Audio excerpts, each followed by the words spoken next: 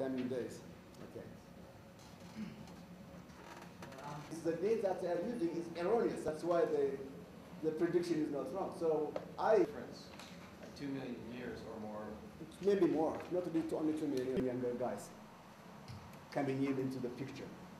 Like, the reason why this discovery is very important is, one, we had no fossil record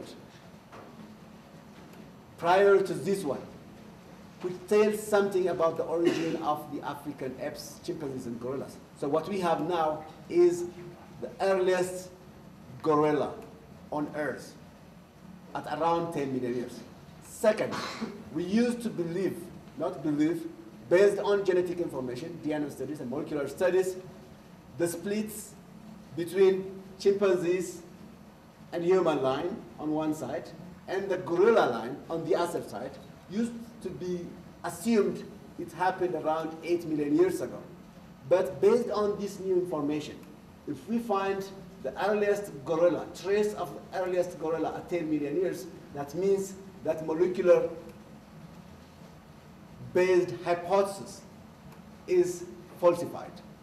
What it means is it is no more considered a valid information. The split has to happen before 10 million years ago. That means that information has to be adjusted in every textbook. Used by tenfold. That means you'll have more stories to hear. Or lake deposit, but there are some sediments, channel deposit. Surface scrape is just a very light excavation, just only the top part of the soil. He is one of the best fossil hunters perhaps in the world. He spotted a finger bone in that day, just about 30 minutes after the first Australopithecus abyssinicus. This is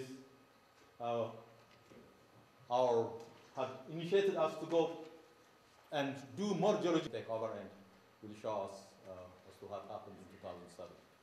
At least in that field season, 8 molars for our analysis, for our studies. Next slide. Do a CT scan analysis of the fossil, because